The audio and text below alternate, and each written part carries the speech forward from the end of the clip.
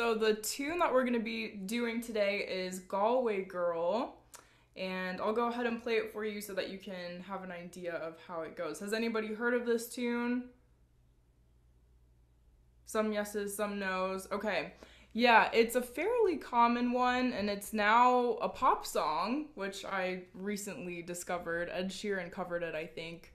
I'm not sure if it's the same one. I don't know if anybody knows, but this one is the traditional tune that we'll be learning today. So, it goes like this.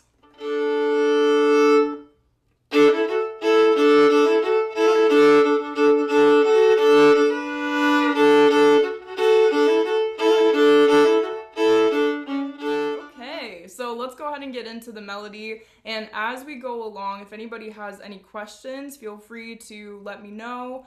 I'm going to be teaching phrase by ear, but if anybody needs to hear anything repeated or just has any questions about notes or rhythms, feel free to drop those in the chat or just unmute yourself and let me know about that, and I'll be keeping an eye on the chat as we go.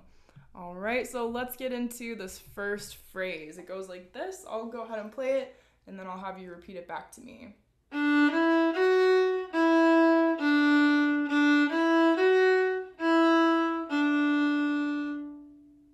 Go ahead and give that a try.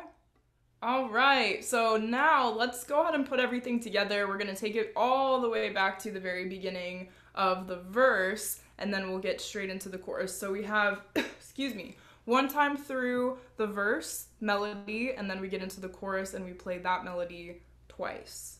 So let's go ahead and take it from the beginning. We'll keep this tempo for now, and I'll count us in. Here we go, starting on open D, and the first little bit, just in case you forgot, goes like this.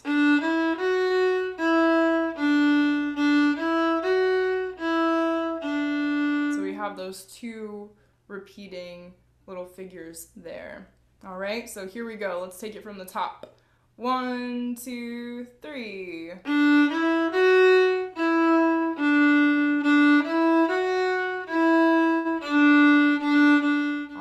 Well, let's go ahead and move on to adding in some fun things into this melody, because there's actually a lot that we can do with it. And before we do that, just quickly, does anybody have any questions about the melody? Because we want to make sure we really have those notes first before we can add anything to it. Any questions?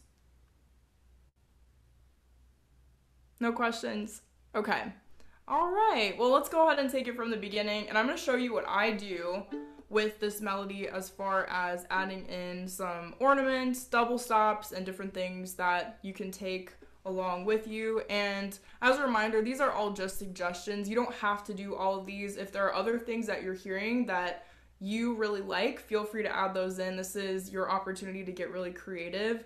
And the thing about playing these tunes is once you have the melody, once you have it really solid in your fingers, you can really do anything with it. You can add in your own ornaments, you can add in double stops if you want, you don't have to. You can add in turns if you want, but you don't have to. So that's the beauty of just kind of making it your own, and this is the fun part. So let's go ahead and take it from the beginning, and we're going to start with some double stops. So we'll just take this first phrase, and I'll have you just repeat after me. So because we're in the key of D major, so let's go ahead and take it from the beginning, and we're going to put all of this together. So if any of those places come up, any of those sets of notes come up that you want to add in that little roll down, or if you think of any other grace notes as we go along, feel free to be creative and throw those in there.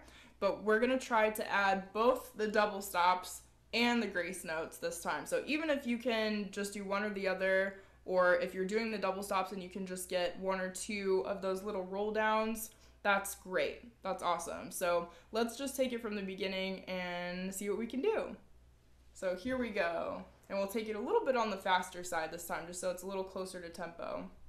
So 1, 2, 3, 4, 1, 2, 3.